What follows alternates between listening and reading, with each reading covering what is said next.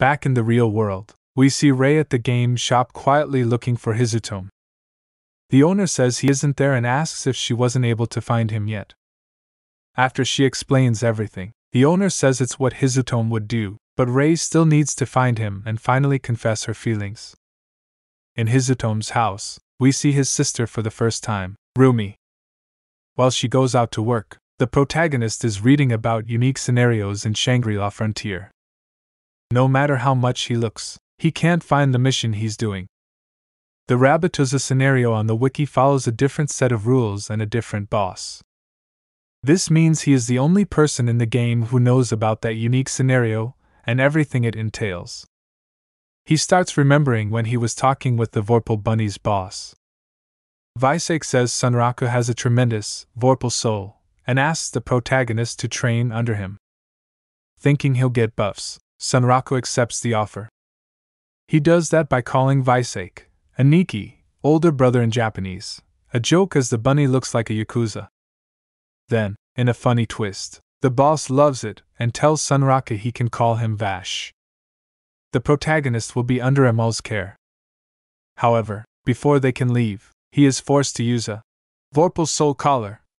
The item halves the EXP he receives but makes him gain 2.5x stat points when leveling up. Up to the present, Hizutome complains he has to enter BOP, a trash game, to talk with a friend. Now in the fighting games world, he meets Katsuo, a blonde player who wants to fight him. They start fighting by using Bob's glitches and attract a crowd, but Katsuo defeats Hizutome before many people arrive. Katsuo says he didn't expect Hizutome to actually enjoy SLF, short for Shangri-La Frontier. But, thanks to that, he has also become interested in it. We quickly cut to see an acquaintance of them playing SFL 2. The character is a level 99 girl with purple hair and a spear. Also, they are powerful, use the name Arthur Pensilgan, and have a warning sign saying they have killed other players. To make things worse, the person says they want to meet Sunraku in the game. Sunraku goes to SFL and returns to the city with Emol. As many players are joining the game because of summer break, he wants to go to the third town soon. Emol doesn't understand anything he is saying, but the bunny agrees either way.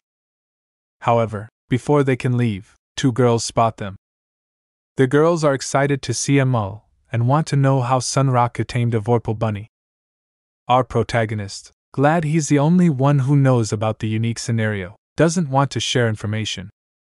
He shuts Emol up and runs away.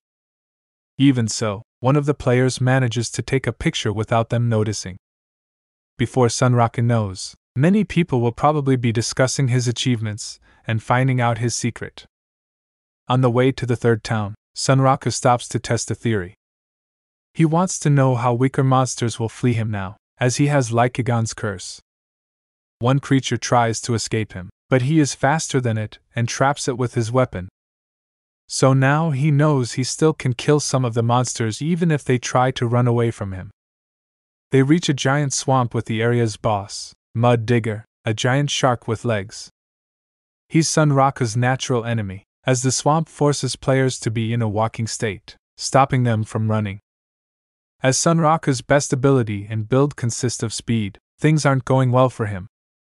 The episode review: another great episode. Visake is very charismatic, and we're excited to learn more about his objectives. Does he want to train Hizutome so he perform a certain mission for him? Maybe kill one of the Colossi? That'd be amazing. Surprisingly, probably the best thing about the episode is actually when we leave Shangri-La Frontier. The glitch battle between Katsuo and Sunraku is the most creative moment in the anime. It fits the theme and brings jokes exclusive to this kind of story. It's a shame they don't use more trash games in the story like this. Additionally, the same scene presents us with Arthur Pensilgan. Even though we don't know anything about them, they seem like an interesting character. When Sunraku meets them in the game, they'll probably have a fight, which will be great to measure each of their strengths. It'll also be the start of Hizutome's party. Unfortunately for Hizutome, his secret will be found out soon.